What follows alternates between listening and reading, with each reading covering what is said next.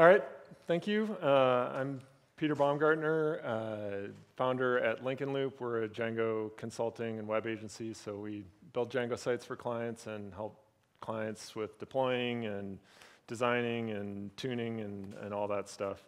I've been doing DevOps and sysadmin for a lot of years, so I've been deploying Django sites for a long time, kind of seen things that work, things that don't work.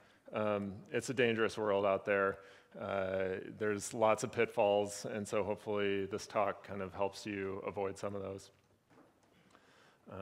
Real quick on my philosophy, generally we're going to try to keep things as simple as possible. The fewer moving parts, the better.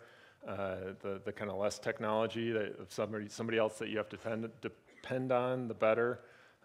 But we do want to maintain stability, security, performance, and observability, which is kind of a fancy word for you want to be able to see what the heck's going on with your application, logs, response times, errors, things like that.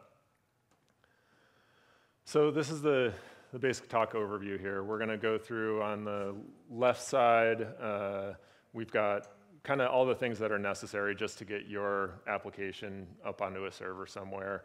And then on the right side, we're going to talk about kind of next steps from there and other considerations you want to think about.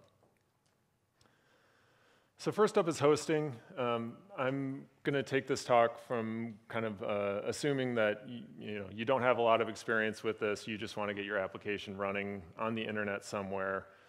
There's a bazillion different options. The analogy I'm going to use is like you're a business and you need an office to operate. So what type of office do you choose? First up is platform as a service. This is like a co-working space. You can walk in with your laptop and you're like up and running. That's it. Platform as a service, you bring your code and that's it. There's a bunch of providers that offer this. Heroku is kind of like the most popular one, but lots of other ones. Pros with this approach are they handle all the servers for you. This is kind of the original serverless platform. It's managed and monitored, all that stuff. It's supported, so you can call and ask somebody or send in an email and ask for help specific to your application stack, which is kind of unique. It also may include backing services like your database and cache. You might be able to just click a button and have one of those where some of the other options, it's not quite as easy. Cons, it's, you may be sharing infrastructure with neighbors most likely. Performance could suffer a little bit there. You generally have to kind of operate inside whatever framework they give you, so you may have less flexibility. And I put cost with an asterisk next to it because sure, the monthly cost on this option might be more, but if you account your time of setting up servers, maintaining servers, managing servers, things like that, this cost can be really attractive unless you don't value your time at all. So next up, functions as a service. This one's really popular right now. Serverless platform. This is more like maybe renting an office. You still don't have to deal with the office building, but maybe you have to figure out how to get a desk in there and things like that. AWS Lambda is the real popular one you hear about. Zappa is a great way to kind of get code up onto AWS Lambda. And other providers have similar offerings. So pros and cons here again. It's managed, monitored. They handle all the server stuff. You don't have to worry about that. It can be less expensive. The pricing's totally different. So these are generally priced per request and the amount of time the request takes. So you could spend more, you could spend less. Often it's less. In the grand scheme of things, these are really new platforms. So there may be rough edges getting Django to run on it. Some of the things that you might expect to work normally may not, or you may need to kind of jump through some hoops to do things like getting an interactive shell to run commands against. Performance and cold starts can be a concern on these platforms, so make sure you understand that before choosing one of these. Your code may not actually even be running when a request comes in, so it needs to start up, and that can take time. Kubernetes is one that everybody likes to talk about these days. I put managed on here. I would strongly recommend not managing your own Kubernetes service. The only time I think that makes sense is either you have some in-house staff who knows how to do that, or you want to learn it and understand it for whatever reason. Otherwise, let somebody else deal with managing it, updating it, all that stuff. This is more like renting an entire office building. You get lots of suites and you can do whatever you want with them. For a lot of people, I think this is what Kubernetes looks like. This is running your blog on Kubernetes. It's overkill for a lot of use cases. If you have 1 or 2 services, Kubernetes is probably more than what you need. So I would kind of steer clear of that unless there's some reason in your business or whatever that you're going in that scale. So again, with the managed options, you've got it all managed, monitored, secured.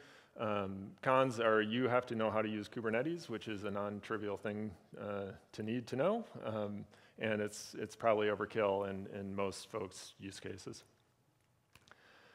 And then finally, unmanaged self-hosting. This is basically you get a server somewhere and you get to decide how the heck you want to set up your app, if you want to use Docker or whatever. This is super flexible. You get to do whatever you want. Cost, at least on the surface, looks low because it's cheaper to rent a server than to use something like Heroku. But again, account for your own time. Cons of this are you have to deal with everything that they were dealing with for you, security monitoring, all that. I think a big one that people don't think about in this scenario is documentation and training. So if you're in a business and you want to spin up your own unique custom stack, you may have a hard time finding other people that can manage and maintain your unique custom stack. Whereas if you're on a platform as a service, generally you can find somebody who knows it already, and if they don't know it, you can point them to somebody else's docs that are managed and maintained to move forward with that. This is kind of the building your office from scratch, like with the wood and the saws and all that approach. And again, if it's something you want to learn, if it's something you're interested in, yeah, great, go for it. If you're looking for an easy way to deploy your project, I would steer clear of this. So far, we've talked about hosting your application, but generally, Django applications don't run in a vacuum. They need a database or a cache or someplace to store files. So we call those backing services. And those often hold the state of your application, the actual data that it depends on to run.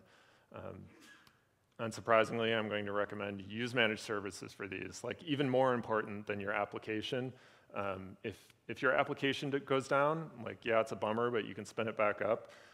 If your database goes down and you lose your data, it could be game over for your business. So let somebody else deal with making sure it's up and running, making sure it's backed up, making sure it's running the latest version, all that stuff.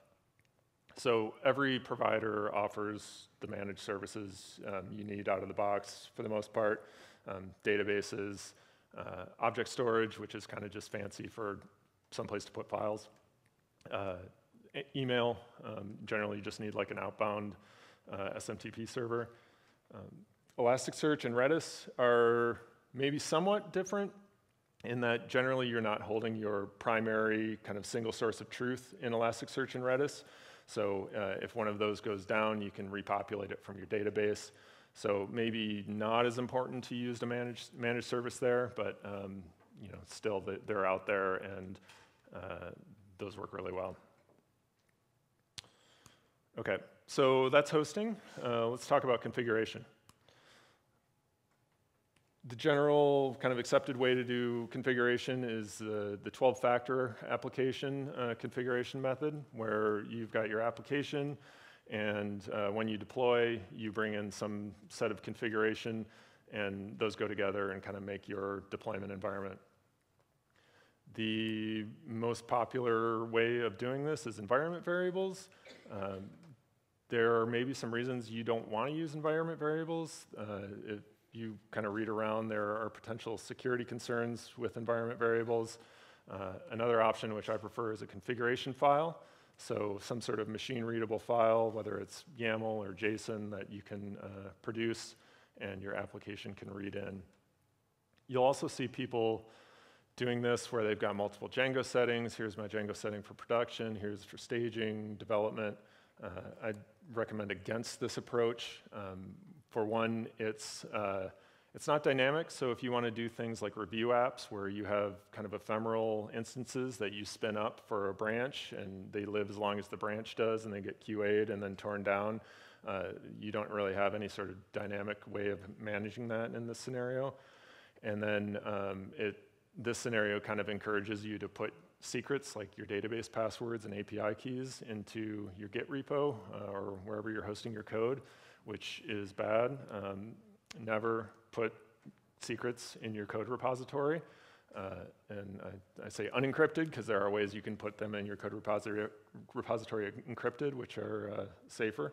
So secrets, yeah, like things like API keys, database passwords, you don't want them someplace where they're easily leaked. You may not even want some people on your development team to have your production database passwords, so keep those out of your code repo. As far as options for configuration, kind of where to store your configuration, if you're on a platform as a service, generally that's baked in. You just fill out a web form or manage something on the CLI, and those variables are handled for you in hopefully a secure manner. If you're using Amazon, they have something called SSM, Simple Systems Manager, which it's not really obvious, but it can store secrets. There's a tool called Chamber that can pull those secrets out of SSM and inject them into your application, either via environment variables or the configuration file that I mentioned. If you're on Kubernetes, it's got its whole thing to do that. If you're using a self-hosted option and you have a configuration management tool, hopefully, that's managing your servers, you can often store them encrypted in there. Pretty much every configuration manager has a way to store encrypted data and decrypt it on deployment or when you push code out. And then finally, there's HashiCorp Vault. That is like a whole service that you can run that manages secrets. Again, if you're kind of just starting out, I would steer clear from this. You don't need more stuff to manage. You need less stuff to manage. If your company's already using it or something like that, then yeah, that's a great option. So how do you work with these in Django? It's pretty easy to pull in environment variables or something like that in your Django settings. But there's some drawbacks, and we wrote this project called goodconf. You can just pip install goodconf, and it will handle things like, are your environment variables, or sorry, is your configuration coming from environment variables or from a file? It'll handle typecasting for environment variables. So when you read an environment variable in Python, it's always going to be a string. You can say this one's a Boolean, this one's a list, this one's an integer, and have that handled correctly. And then the last two items on this I really like are you can auto-generate both documentation and sample configurations. So generally when people start using environment variables, they kind of just scatter them throughout their settings file, and you may not know, there's no documentation as to what each one does and where they are and all that. So this handles that for you. So to use it, you just create a class. You could put this in like a config.py file in your project, and you define all the bits of configuration. It's worth noting kind of like, so Django already has this concept of settings, but most of the settings in your project probably don't change for each individual environment. In your installed apps and your middleware and your templates and things like that, those are generally going to be the same across all your environments. I would not consider those configuration. Configuration are the things that do change. So you may want to run, you're going to want to run against different databases in all your different environments. So this is where you put that data. So you can create the class, you instantiate it, and you also, if you want to load from files, you can tell it files where it can load from. And then in your settings, you just load that config object, and you can access attributes on it for the different items in it. So that's configuration. Next up is your web server. So Django run server, manage.py run server is not suitable for running in production. There are generally two other web servers that people use. Well, there's a lot of other ones, but generally you see two, gUnicorn and uWSGI. The primary difference between those is the amount of configuration they offer. So gUnicorn has about 65 different flags you can set, configuration options. uWSGI has 931. So like you really can do a lot of stuff with uWSGI, but with all that means it's more complicated. The docs can be challenging at times, and so if you're just getting started, I would recommend gUnicorn. Running a project with gUnicorn looks like this. You just point it to your WSGI module, and you give it a port, and you set a number of workers you want to run. So this is how many kind of simultaneous processes are running that can serve requests.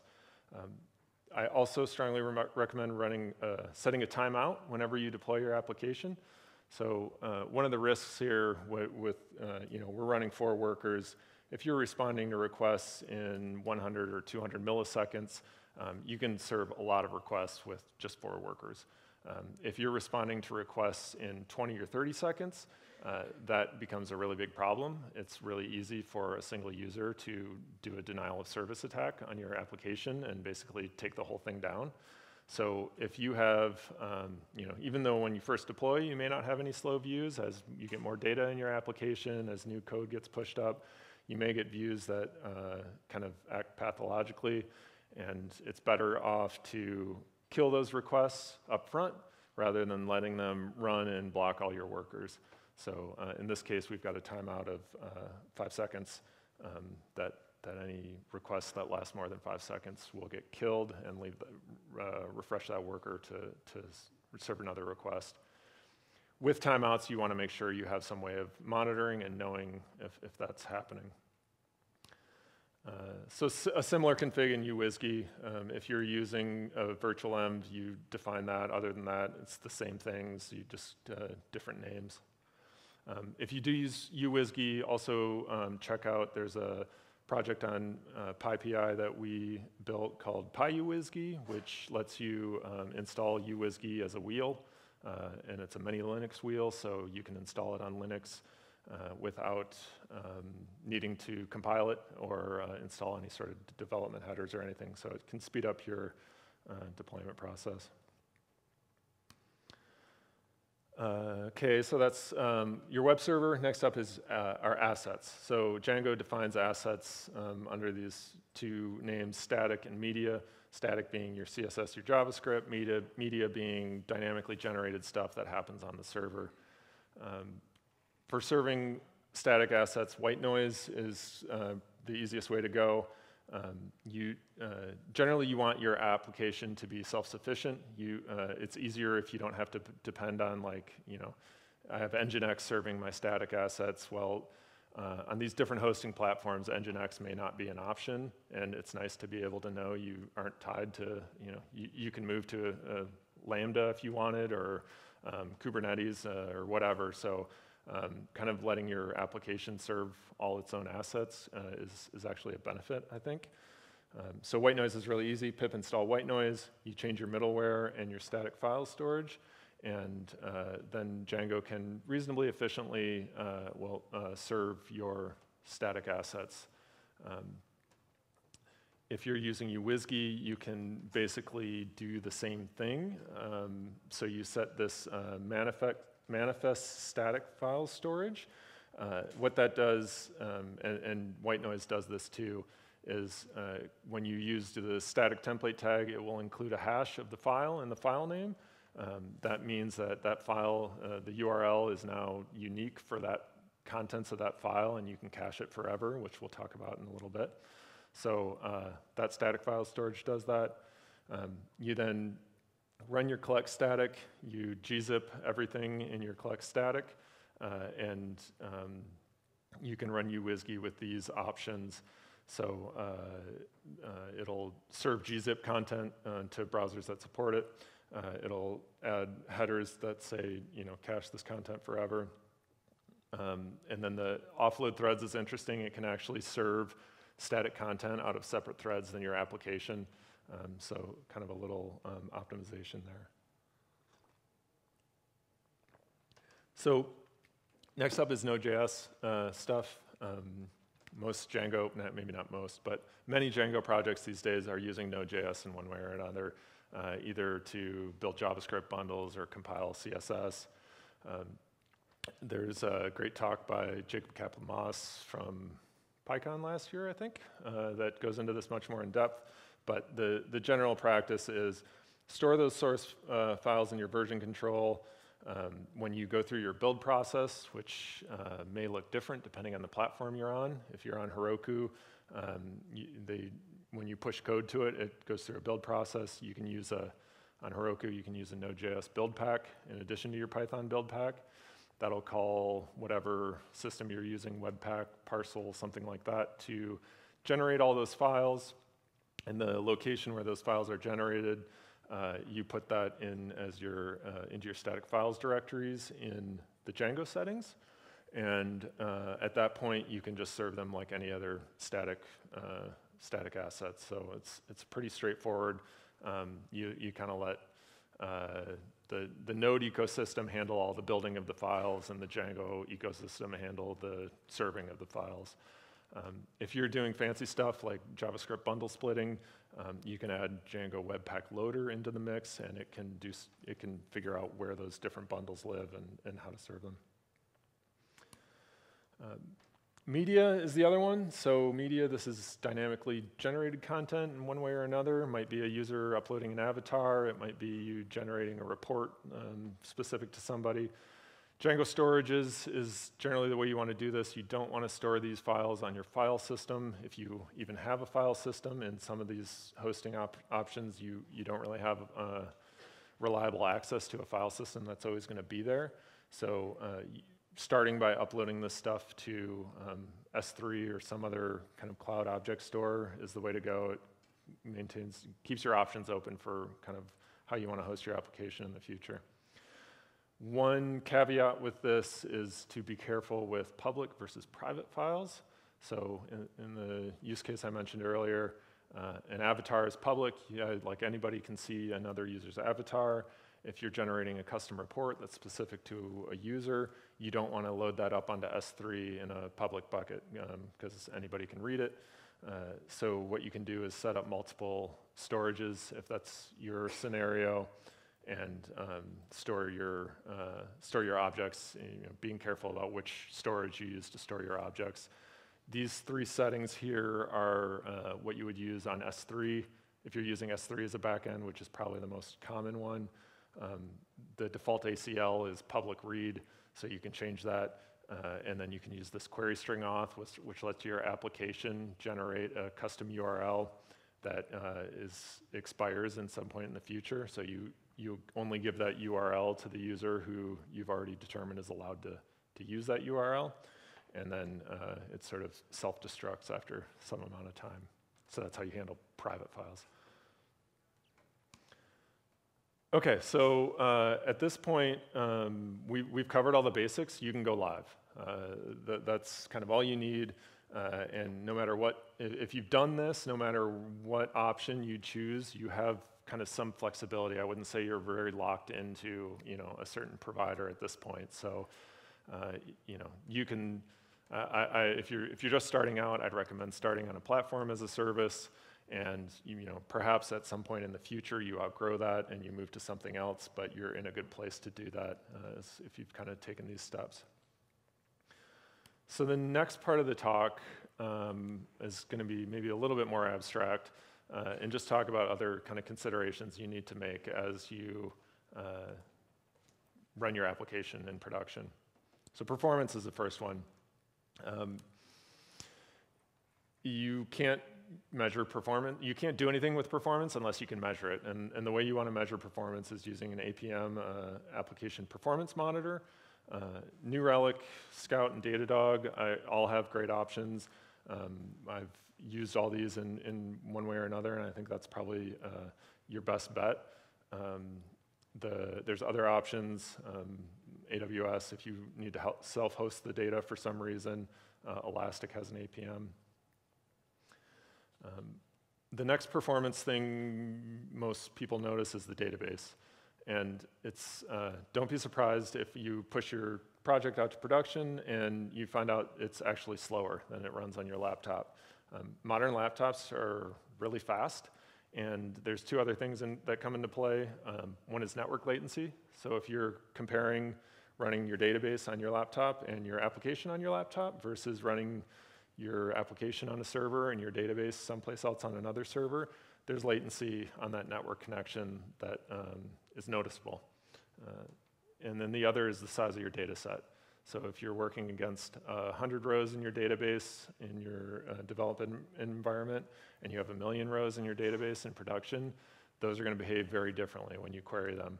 And 1 million rows, with 100 rows, you won't really notice if your data is poorly indexed.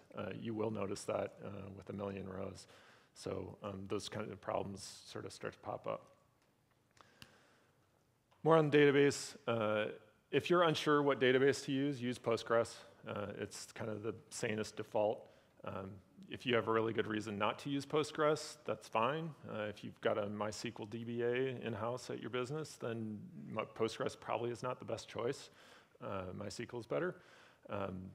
I would steer clear of SQLite, which is actually a really great database, but it sort of breaks this idea that you can potentially horizontally scale your application across multiple servers at some point in the future.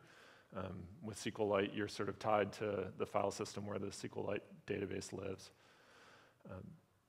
If you want to kind of tune your database further, the first and easiest one is this connection max age setting. By default, Django will open up a new database connection for every request. That has to do SSL negotiation potentially, and also authenticate with the database. It's not uncommon to see 20, 30 milliseconds spent doing this. So setting this will let it share that connection with multiple requests and save some time right off the top. Next up is reducing queries. So your APM should show you how many queries you're running on any individual view. If you're running hundreds or gasp thousands of queries, you have a problem. So things like select related and prefetch related can generally help with that. A lot of times that's just quick change on a query, and you can get, if you're doing something in a for loop, it's easy to go from 101 queries to 1 query. The Scout APM actually has a really good tool for detecting these sorts of situations where these options will help. And then finally, I don't have time to go into it, but database indexes are huge. So if you have a query that's running very slowly, it's very possible that you just need to add an index to a specific field you're querying on. And you can use DB index and index together to add those. My unsung hero of performance in Django is template fragment caching. This is where you just take a section of your template and you wrap it in this cache tag, and you tell it how long you want to cache it for, and it will serve that out of cache after it's been generated once. Here's an example from a project I worked on this year where their requests were originally in the 2-second range. We identified via, this is a graph from New Relic, that most of the time was spent actually generating the navigation on their site, which didn't really change a whole lot. And it was really easy to, it was actually difficult to kind of cache and validate it because the data came from so many different places. But wrapping it in a cache tag that lasted for 2 minutes and saying, hey, if you make a change, it might take a minute to show up in your navigation, and it was, a 10-minute fix. That was a pretty reasonable trade-off to get down to, 200 millisecond response times. Next up is the CDN. So CDN is something that sits between your users and your application, and ideally very close to your users. You may hear people refer to this as the edge of the network. What a CDN can do is take content that your application's serving and store it at the edge near the users, And same thing with the database network latency, cut out the network latency of potentially going halfway around the world. If you see anybody from Australia or New Zealand, ask them how their general internet browsing experience is. It's much different than what you might be used to if you're from the States. So CDN providers, this isn't something you self-host. It requires being kind of globally available. Your hosting provider probably has one if you're on like one of the big clouds. Third party, there's Cloudflare and Fastly. Cloudflare has like a surprising amount of functionality in their free version. It's a really great option. The easiest win here is your static files, because we earlier gave those all a unique URL. You can tell your CDN to cache those forever. So user is gonna, or they're gonna hit the CDN once and then they will be served very quickly to your users. You can also potentially cache Django responses. So if you have pages that don't change at all or don't change often, you can cache those at your CDN as well. How you do this depends on the provider. It might be that you send up a specific header with the response that says it can be cached. It might be some configuration you do within the specific CDN provider. So that's a real quick overview on performance. Next up, security. I almost like feel bad putting this in because it's there's a lot more to security than this, but this should at least help you get started. With your code, make sure you're monitoring your dependencies for vulnerabilities. And as time goes on, we tend to get more and more dependencies, especially if you're depending on anything in the Node ecosystem. So doing this in an automated fashion is really the best way. GitHub security alerts are awesome for this if your code's on GitHub. If not, I think some of the other repository providers offer this, or third parties that offer this, that will basically just scan your requirements and say, hey, there's a known vulnerability for this one. The other step with this is you have to actually act on that and update that requirement. Next up is using a lock file. So having this kind of comes out of the box with the NPM and Node stuff. If you're using pipenv or Poetry to manage your dependencies, it's also coming out of the box. If you're just using requirements.txt file or something, you can use pip tools. Has a command line tool called pipcompile, which will take your dependencies and create a lock file basically of all of them. So the goal here is a couple of things. One is you're checking hashes. So if you say I'm depending on Django, you lock that down to I'm depending on Django, and this should be the hash of the package I'm downloading. And if for some reason you download a package that does not match that hash, then you fail and throw it out. There's a problem. Somebody maybe is hacked into PyPI, or there's a rogue maintainer or something like that. You want to know about these events and don't want to just like willy-nilly grab packages from the internet. And then the other one is subdependencies. So you are generally going to define the dependencies your code depends on, but those dependencies have dependencies, and you want to lock those down as well. That prevents kind of the ground from shifting underneath you as you deploy your project in different environments, and also provides that hash checking for those. And then finally, if you are dealing with particularly sensitive information, personally identifiable information, things like that, consider an external code audit. They're expensive, but they're not like outrageously expensive. If you're running a business, you should be able to afford to do one of these. So they may be doing analysis of your actual code itself, or some sort of penetration testing of your site from outside.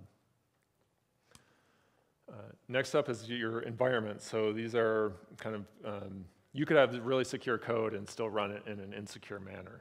So I recommend like debug false always. You always set the debug setting as false. It doesn't matter if it's a development environment. If it's on the internet, it's debug false. And developers sometimes complain about this and say, oh, I want to be able to see if there's an error, what happened. There's much better ways to see errors than the debug 500 page. I'll get to those in a minute. The manage check deploy will check some of the common security settings in Django and make sure that you've set them properly for a public environment. And then finally, there's observatory.mozilla.org. It has a lot of overlap with this check deploy one, but it will basically check that a lot of the security settings in Django are headers that for things that might prevent clickjacking or something like that. This observatory will actually make a request into your app from the internet and make sure that you've got those all set up properly. Authentication. So Django's admin's really awesome and really easy to use, and putting it on the internet is probably not a really great idea. If you have a Django admin that you're using, the best option is to put it behind a VPN, put it behind a firewall, somehow lock it down so the general internet public and angry bots cannot sit there and hammer away at the login page trying to figure out a valid account. In some scenarios, that may not be possible or may be difficult. In that case, rate limit it at a minimum. Cloudflare can offer rate limiting. There's lots of other ways to do it. You can actually do it in Django itself. I would kind of use that as a last resort, but it's possible. And then multi-factor authentication is the other one. So if you have to have it on the internet, use some sort of multi-factor authentication. So if somebody gets their password, lost in a database hack or something, somebody can't use it to log in. I haven't used this Django two-factor auth project myself, but it appears to be designed exactly for that. I have done things where just replace the default authentication with some service that you control, AWS Cognito or like a Google Suite, and then you force anybody who's an admin to do multi-factor auth at that place. Additional things to consider, like I said, there's a ton in the security world. This scratches the surface. SSH, if you are running servers, are your SSH endpoints secure? Are the keys secure? Your platform web console is a real easy way to totally destroy your site. So if somebody has a weak password there, it's kind of game over. So definitely make sure people are using multi-factor authentication there. Domain registrars and emails are a good kind of backdoor method to get into your website, hacking your email and then triggering a password reset or something like that. Backing services is a common one you hear. So, like accidentally public S3 buckets, accidentally public MongoDB databases. Make sure, if you can, those services are private. If you're on a platform where for some reason you can't have them be private, make sure they're password protected and they're using strong passwords, and probably consider rotating your passwords. And then finally, APIs. If you're using the AWS CLI, Kubernetes CLI or something, are those keys secured? Are those rotated periodically when a developer leaves? Are they revoked? So that's security. Next up is observability, which covers a lot of things. Covers logging, covers error reporting, covers kind of tracking metrics, monitoring, all that stuff. So first up is error reporting. Django has this really awesome feature where it will email you whenever there's an error on your website. This is awesome when you have 10 users hitting your website. It's not so awesome when you have 10,000 users hitting your website. Sending out 10,000 emails will both make your application servers very angry and probably your email provider very angry and might get you blocked. So in general, I recommend kind of flipping this off and not counting on it in production unless you're running a very, very small site. Use something like Sentry or Rollbar. These are much better tools for this. You'll get much more information. Sentry is the one we use. It's awesome. It's built on Django. It's open source, but use their hosted version. It's not that much, and it will save you a ton of headache. This is what I recommend instead of running debug false as well. Generally, you can run lots of different projects or lots of different environments on a single instance of this. So you could have your dev, QA, production, all these different instances all reporting to Sentry, and your developers can get the error reports there. Logging. So, historically we log, data into a server, a file on a server. You can go read that file. This breaks down when you don't have a server or when you've got many servers. So look into how you can kind of aggregate those logs and access them all in a single location. AWS CloudWatch, Google Stackdriver, it's generally built into the big cloud platforms. I find those sufficient, I guess. They're generally kind of clunky in my experience. I've used Datadogs quite a bit, which I don't know, you've probably seen me mention this service a few times. They really have like a good suite of tools across the board here, and it's kind of what they focus on, so that's a good option for collecting all these logs. If you're using platform as a service, it's probably already handled for you, at least in the short window.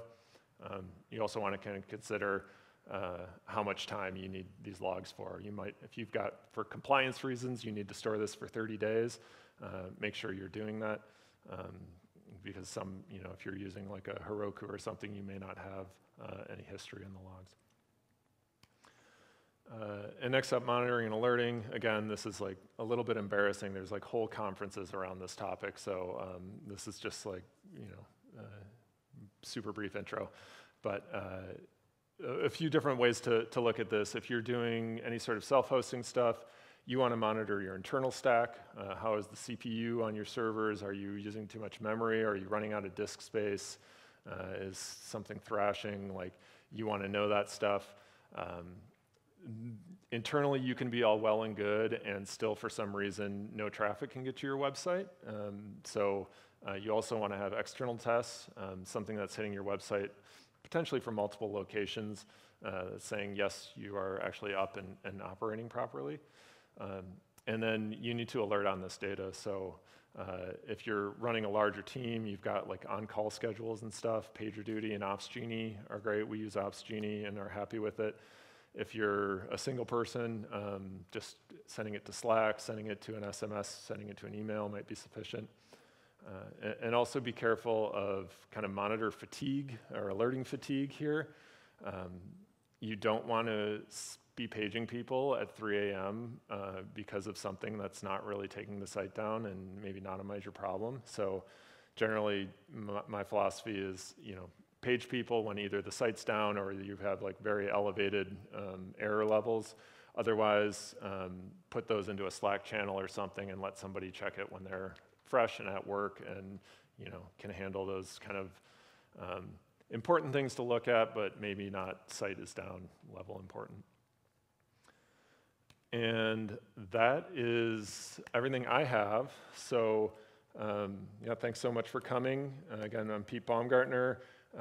My slides were done by Joni Trithal at YupGup. She's awesome. She did the DjangoCon stuff as well, I believe. And I have a booth out here with Lincoln Loop. So if you have any questions, I don't know if I'm going to have any time right now. If I do, I'm happy to take some. Otherwise, come see me at the booth. I love talking about this stuff and happy to let you prick my brain or try to answer anything I can. Cool.